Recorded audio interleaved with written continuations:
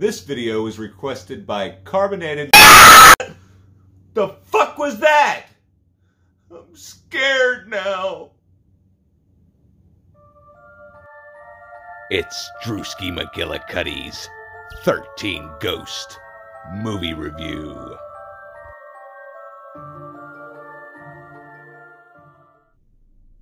Hey everybody, it's Drewski McGillicuddy, and that's right, this is a patron requested review. It caught me off guard. Carbonated Life messaged me the other day and said, hey man, can you review 2001's 13 Ghosts? And I said, shit, I ain't seen that movie in a fortnight. That's right, a fortnight. I'm probably exaggerating, I don't know. It's been a really long time since I had seen this movie.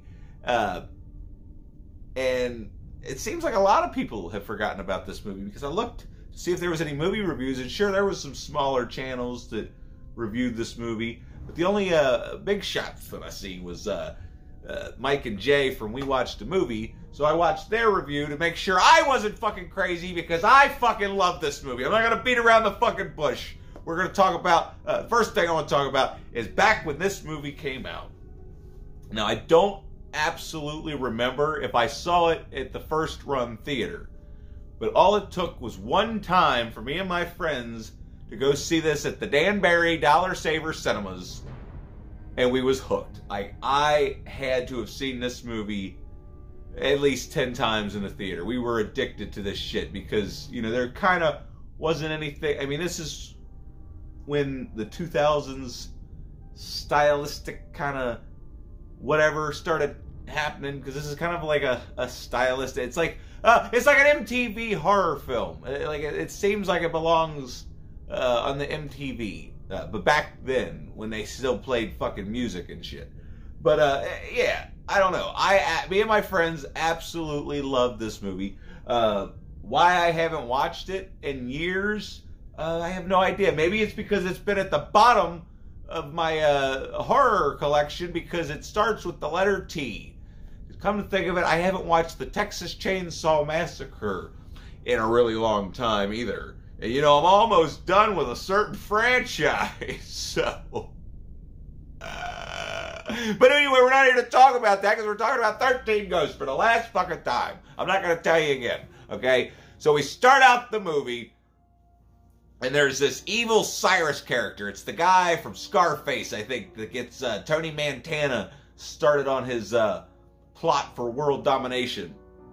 Anyway, this guy plays this evil, wannabe Satan-looking motherfucker, and he's built this big fucking machine thing, and he's collecting all these ghosts. And the beginning of the movie is him collecting the ghost. He's got Matthew Lillard there, and they're trying to get the Juggernaut, who's this big, scary-ass looking motherfucker. And that's the thing about the ghosts in this movie.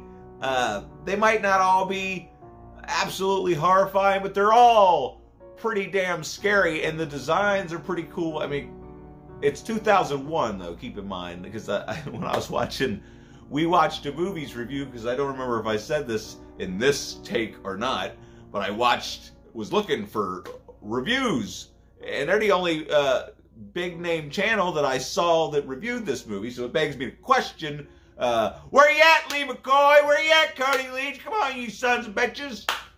Anyway, what was I talking about? That's right, 13 Ghosts. Don't even, I wasn't going to tell you again. Anyway, so they're trying to entrap this ghost in this containment unit that's made out of Latin words written on glass. So apparently it's a spell, and he can't leave once he's inside of it. And they got to use bait, and they got a truck full of blood. It's like the truck that they used in the 2013, was it 2013 the Evil Dead remake came out? Anyway, the Evil Dead remake. It's the truckload of blood that they used to spray the blood in that movie. They used it to catch this ghost. And it's kind of elaborate. It's kind of far-fetched. It's like, where exactly does one get a fucking truckload of blood? I mean, I know you're rich, but where could you go and just like, here, I got a whole bunch of money. I need a truckload of blood. But anyway, that's beside the point. The point is, this David guy, played by Matthew Lillard, he's psychic, And he can go find these ghosts by touching the ground, and if somebody touches him, their life flashes before his eyes, stuff like that. So they collect this ghost. And then it cuts to Tony Shalhoub, who's Arthur something or other. I don't know. We'll just call him Tony Shalhoub. Tony Shalhoub's character, who lives in this little dinky-ass apartment. He has this live-in nanny. I guess it's a live-in nanny. It's like, what? How can these people afford these live-in nannies? You know what I mean? If he's down on his luck and he's living in a shithole apartment, maybe she doesn't live there. I don't know, but she's the babysitter basically, and they're all sitting around getting breakfast ready. You got Shannon Elizabeth, and you got this little kid who's slightly annoying, but not really annoying. I mean, he's kind of cute sometimes, and then sometimes it's just like, oh my God, somebody slapped this kid, get him. You know, why are you one? Never mind, we'll get to that later. But yeah, they're in this cramped little apartment, and they're talking about, you know, there's a lawyer at the door, and like, oh, we're going to have to move again. He's like, no, they don't know what's going on. So they open the door, the lawyer explains, your uncle died. They watch this little video on the computer, very advanced for the technology they had in 2001, for all I remember. But they watch this little video where Cyrus tells him, I didn't give a shit about you when I was alive, but now that I'm dead, you can have my house, and you know, I just want to make up for being an asshole all these years.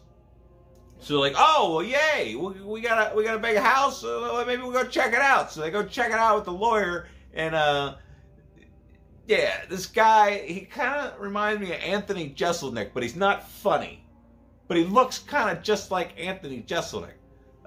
It was bugging me. I even had to look it up to make sure it wasn't Anthony Jeselnik, and there was some other guy that looks like the guy that was like the villain in Never Back Down or some shit like that. Anyway, that doesn't matter.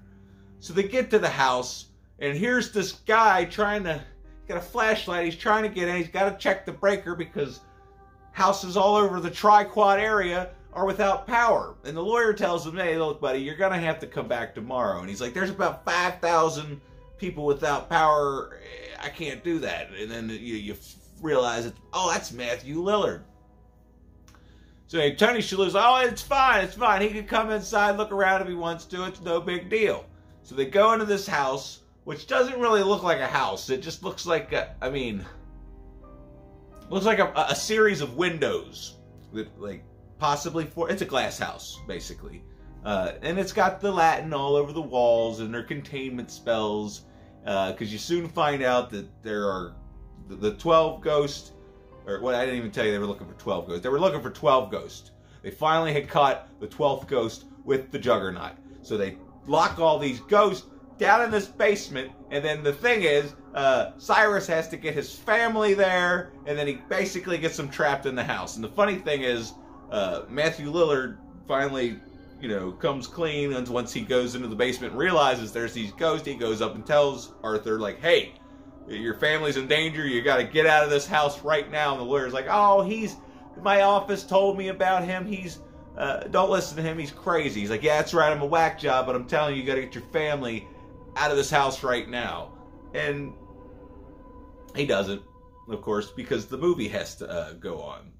And the lawyer thinks that his job's done, and he goes to collect his money. And when he picks up this briefcase full of money, it sets the trap in motion, so to speak, because I don't think Cyrus ever necessarily intended for this lawyer to get away with all of his money, so he went ahead and locked him in this house too, because the house seals itself off and then random doors start opening. They keep separating our group from each other, so it's very interesting in that aspect.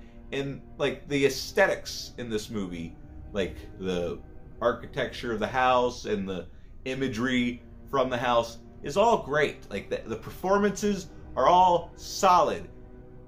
The only problem I really have with this movie is, well, there's two things. I'll bring this other thing up later.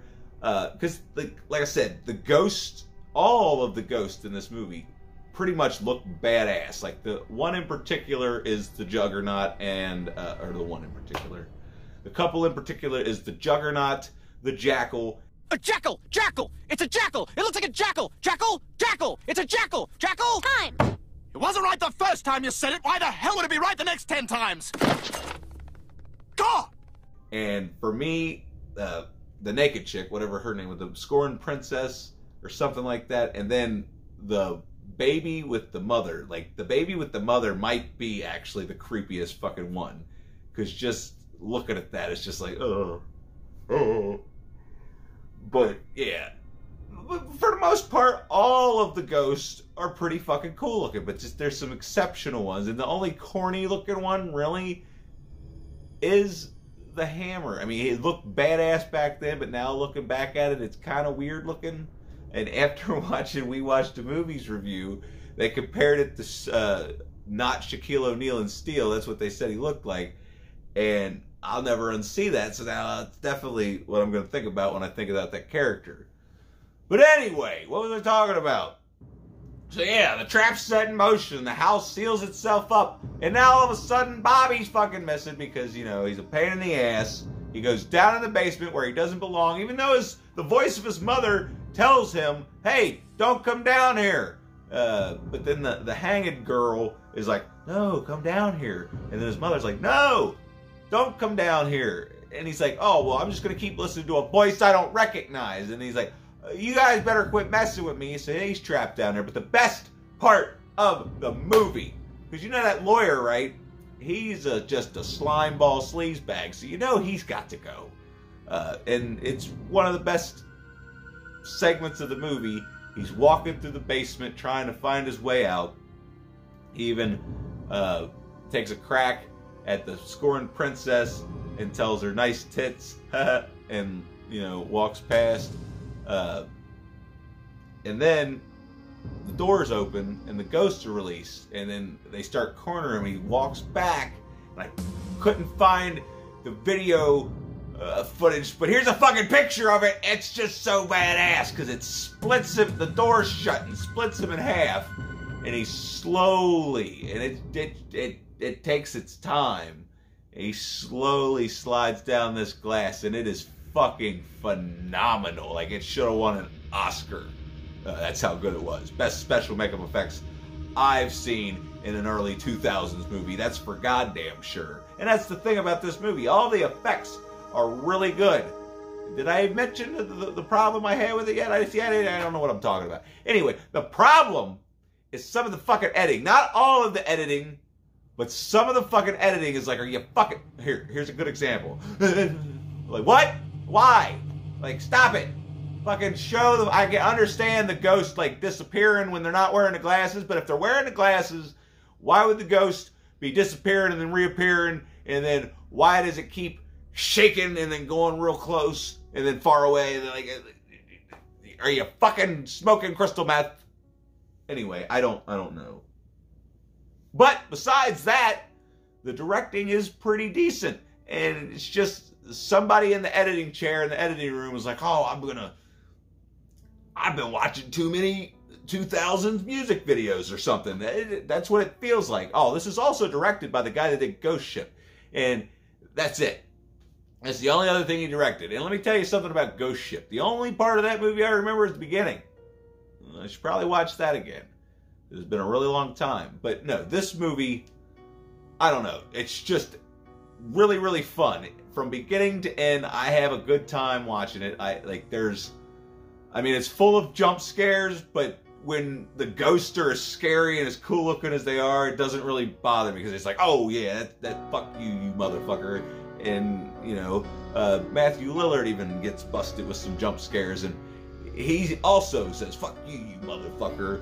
But anyway, then he accidentally sees his demise because Maggie taps him on the back, and then he sees her future, which, even though Tony Shalhoub was the one to see. Anyway, basically, there's this big, intricate plot to get this family in this house so that it can set all these things in motion, and then apparently, because, yeah, some lady pops up out of nowhere, you're like, how the hell did she get in here? And she, you know, gives the exposition up in the library where it's safe, because there's one room in the house that's safe from the ghost, which begs the question, why don't you just fucking stay in there until they forget what they're fucking doing in the house? I don't fucking know. Anyway, But yeah, they're in there. She explains to him that he needed all these ghosts to power this machine because once he gets the machine up and running, it's going to open the eye of hell, and then the past and future evils are going to something. I don't know. I wasn't smart enough to follow it,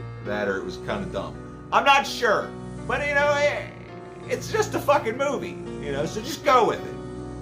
So that she tells him that he has to sacrifice himself to save his children, because that's the only way to stop the machine from opening the eye to hell. Which turns out is a bold-faced fucking lie, and that he has to jump in there to be the 13th ghost to open the fucking eye, I guess. That's how his ghost, it's the only way to make his ghost, or something like that. You know, I mean, it's good enough, I guess. I don't know. I have no idea. It's kind of complicated, but it's kind of simple. But I don't really know. I don't really know. But then he's going to jump in the machine to save his children because somebody set him on this platform and there's these things doing this. And then he sees Uncle Cyrus standing there looking at him, and he's like, wait a minute. 1, 2, and he's counting all the ghosts. And he takes off his safety glasses, and he's like, wait a minute, you son of a bitch. And he just runs up and he starts giving him the 1, 2, 3, 4. And then fucking gets knocked down, starts beating with the cane. That's beside the point. Anyway, the ghost somehow, oh yeah, Maggie starts fucking with all the levers. Did I mention this is going to be a spoiler review? This movie came out in 2001, asshole. But Maggie starts fucking with everything, and it just starts blowing up and going all crazy. And the ghosts no longer are drawn to the thing because the spell is not playing. I don't know. There's a spell playing. I don't know. We're going to hurry this up. And yeah, so the ghosts come over and they give Cyrus his comeuppance. But unfortunately, while all that was going on, before all that was going on, Matthew Lillard met his demise. It doesn't matter. I don't. Am I getting worse at this or what? I don't know. Let me know in the comments section down below if I'm getting worse. Because I'm trying to get better, but it seems like every time I try harder, it just gets the worse it gets. I don't know. Anyway, so yeah. The end of the movie's kind of cheesy, but you know, what do you want? The movie was made in 2001. And it's got a certain 2001 charm in it, or charm to it, that other movies from 2001 might not have. I don't know. It's been a long time since I went back and watched some of those, because like Varsity Blues, you know, the shit that came out when I was in high school. This movie came out when I was in high school, and like I said, me and my friends fucking loved it. And you know what? I still fucking love it. It gets 3 gold stars. Can I do 3 gold? Can I find 3 gold stars? I'll just put the number 3 in a gold star. It's fucking terrible. It's fucking terrible. But if where am I? I don't know what's going on anymore. But no, seriously, if I had to rate this movie or put like one of my little fancy, it's this movie is underrated as fuck. Because look at this shit over here. Like, who do you people think you are? I mean, you think just because they have choppy editing, you got to take that many fucking points off? I mean, part of the fucking charm at the time was the choppy editing, because, you know, it was for the kids, even though it was rated R. I don't know. I have no idea what I'm talking about, but this movie is a lot better than the fucking assholes on IMDb give it credit for. So, yeah, it's underrated as fuck. So if you haven't seen it, go watch it, even though I just told you all the spoilers. But yeah, I don't know. This movie takes me back. I'm so glad the Carbonated Life recommended I watch this, because it has been a criminally long time since I had. And the secretary's probably going to be really pissed because she was looking forward to watching this with me. But I had the opportunity to watch it. She wasn't home. Apparently she's going to see Cats. Some Broadway musical down at, I guess, the Aronoff Center down in Cincinnati, because she's an asshole. Her and Maggie the mermaid are going off without me and leaving me here to twiddle my thumbs. So I watched this movie without her being here. So, secretary, if you're watching this, kiss my ass!